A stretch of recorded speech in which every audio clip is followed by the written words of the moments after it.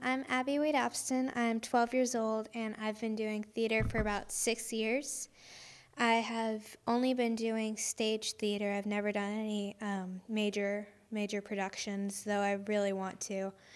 I think that I've always been drawn to theater. My mom has been in the theater since she was about 9, so I think I'm just drawn to that, as well as I think that it's something that's it's not like a sport. It's an art.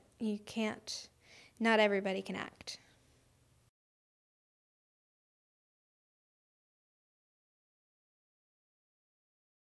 Mr. Mayor, before you vote to tear down the traffic circle, I have something I want to say.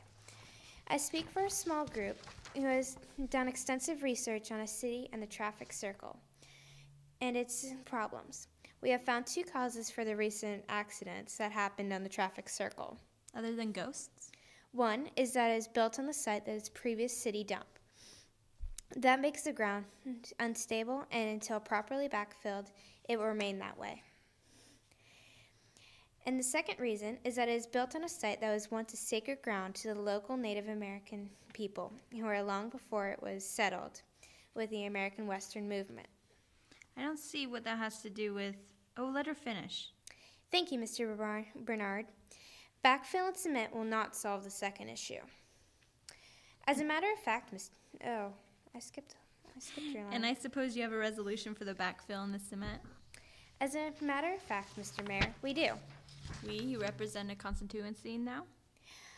My friends and I have come up with a plan to solve the problem and once and for all. And you won't have to tear it down. If you will submit it to the city planning committee, let her finish. What are you afraid of? We want to hear her ideas. And that plan would be to do what? We have gotten promises from several local citizens, voters of the community too, citizens who have volunteered their time and talents to assist in the project. We have a plan and a project. Most of our suggestions for improvement to the city come in the form of one or the other. I'm impressed. At any rate, these people have volunteered to do the following. Patty Henderson's father will provide the backfill and cement from his construction company to make the ground stable, and he'll build a new structure. Jamel Mill's father, who is an architect, will provide the drawings for the new structure. Jonah Hawkins' father will make sure that the structure is built properly and meets city codes. And Marcia Hubbard's father will provide what? My father will allow it to happen. You can't just have a bunch of... Bunch of what? Everyone is licensed in the state and the city. At least their fathers are. I don't know if my father had a license to be a mayor or not. Okay, let's stop there. Can you do that last line real quickly and just do it really angrily? All right. Bunch of what? Everyone is licensed by the state and city. At least their fathers are. I don't know if my father had to have a license to be mayor or not. Okay, good.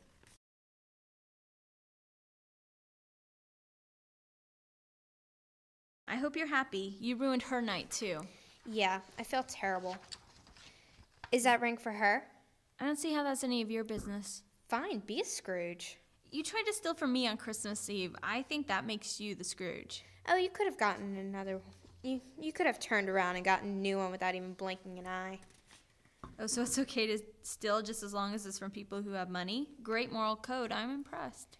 Some of us don't have the luxury of having a high moral code, like you. I don't think not stealing is really a high moral code. It's pretty basic. That's easy for you to say when you're sitting there in a nice, thick winter coat and expensive Italian gloves, with enough money in your pocket to drop probably close to $20,000 on a ring. It was $22,000. I apologize. See, that's exactly what I'm saying. With that kind of money, I could find a place to stay that has heat and running water. I could get my baby sister off the streets, and maybe we could have a chance to get back on our feet again. But people like you, all you care about is that I ruined your precious evening. Isn't there somewhere you or your sister can go? Like a foster home or maybe a group home? Those are always fun.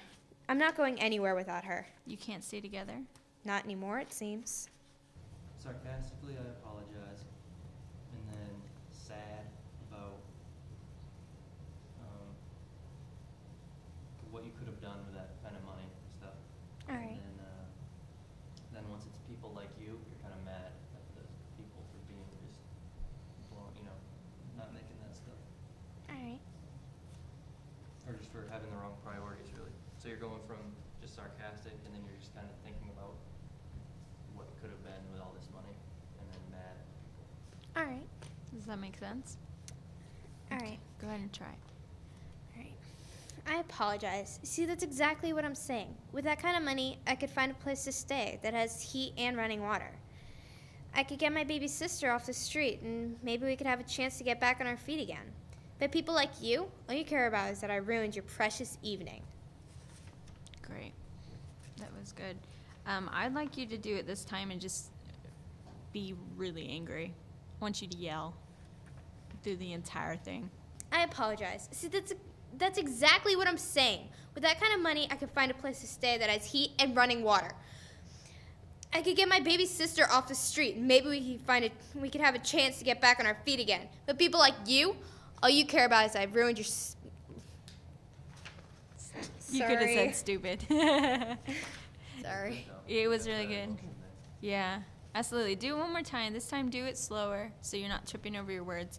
And don't worry, if you go off script, you can just keep talking. We will not care. Okay? So just go slower so you're not going too fast. But that was really good. We started to see kind of like the gangsta in you. You're going to kill us all. So, okay, so try it one more time. I just see you guys as some of my worst enemies. There you go. That's all I have. I apologize. You see, that's exactly what I'm saying. With that kind of money, I could find a place that has heat and running water.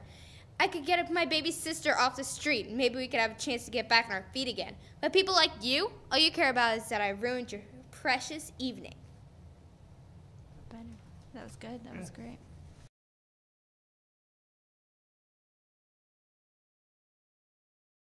Hi, I'm Abbi Wade-Abston.